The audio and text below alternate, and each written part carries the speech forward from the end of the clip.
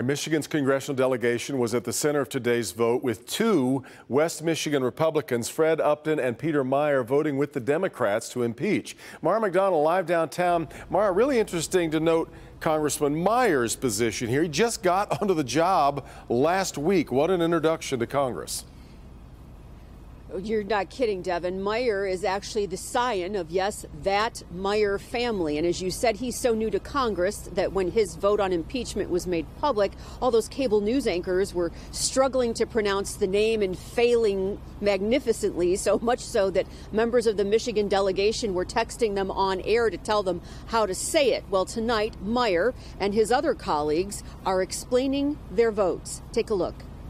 You know, at the end of the day, this was a vote of conscience, and this is where my conscience led me. Meijer, the freshman from Michigan, one of only 10 Republicans in the House to vote for impeachment. Unless we address this and tackle it head on, unless we make sure to send a resounding message that this is not acceptable, then we risk just papering over some of these divisions, and then the wounds will never truly heal, unless we air them out, unless we fully understand what happened, and unless we send that signal that this is not something that can ever be acceptable from an American leader. He was joined by the most senior of the Michigan delegation, Fred Upton, both men from the west side of the state. But the president's remarks that his actions were, in his words, totally appropriate, as he called these folks patriots as they were tearing down the Capitol.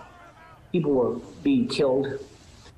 You saw a gallows that was constructed on the east lawn of the Capitol, and we now know that they wanted to kidnap Mike Pence. Michigan's Democrats all supported impeachment. We in this country cannot begin healing in unity without accountability and justice. The President of the United States incited a violent insurrection against Congress, you, me, and the Vice President of the United States. Republican Bill Huizenga was a no vote on the impeachment, along with McClain, Wahlberg, and Bergman. On this process, this being jammed through in the last week with not a single hearing, not a single shred of exploring the evidence of what had gone on.